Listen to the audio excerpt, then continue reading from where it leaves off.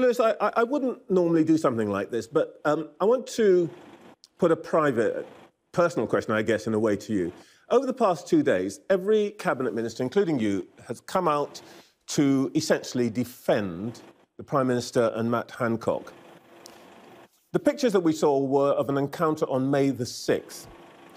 On May the 11th, my family buried my daughter, who had died not of COVID, but during the lockdown. 300 of our family and friends turned up online, but most of them were not allowed to be at the graveside, even though it was in the open air, because of the rule of 30, because of the instruction by Mr. Hancock. Now, the next time one of you tells me what to do in my private life, explain to me why I shouldn't just tell you where to get off.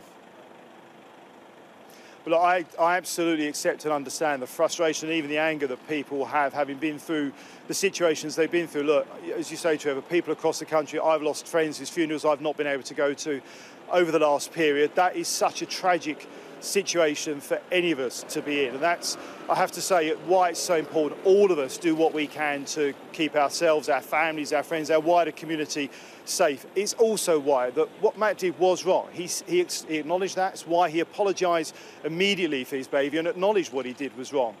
And it's ultimately why he's taken the decision that his position was untenable and distracting from the wider work that we've all got to do to move forward in the pandemic and out of the pandemic. There's no getting away from that, and I think that's why Matt ultimately made the decision he did. As I say, I think in doing that, he has put his family and indeed all of us across the UK first, because he wants to focus, as the PM does, as we all do, to be on getting out of this pandemic in the best possible way and as quickly as we can.